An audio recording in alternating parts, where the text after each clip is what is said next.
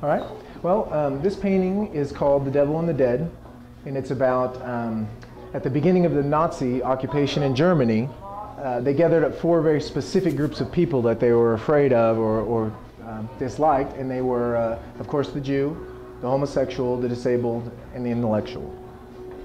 And I just thought that would make a very interesting snapshot and give people some insight into the way dictatorships work and the type of people that they're afraid might undermine their ability to control the population.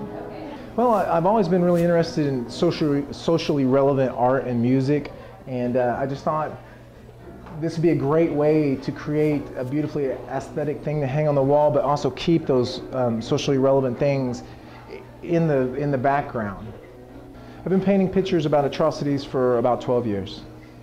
Well, I've painted paintings about the My Lai massacre from Vietnam, about Iraq, Afghanistan, the dropping of the bomb on Hiroshima, just basically anywhere that I feel that innocent life is lost, I think can make a painting that people should see. I have. I painted one that was called Buffalo Hunters, and it was about when the travelers headed west, they would shoot bison just for fun from trains, and of course that really decimated the bison population and also hurt the Native American.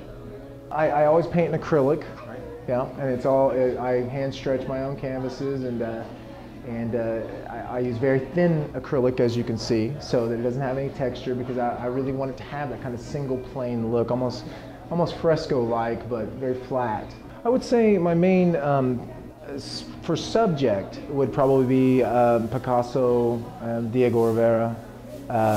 As far as style goes, this has really just been an evolution of the last 12 years. I mean, it's really been, it started very simple and much more cartoonish and generalized, and it got much more specific, where the uniforms are as they look, the trains and the city scenes, and I look for what the cities look like that are involved. And it just evolved into there and into this style where I feel very comfortable with the whole general look of the canvases at this point. Well, like I said, I've always been really interested in socially or politically motivated music.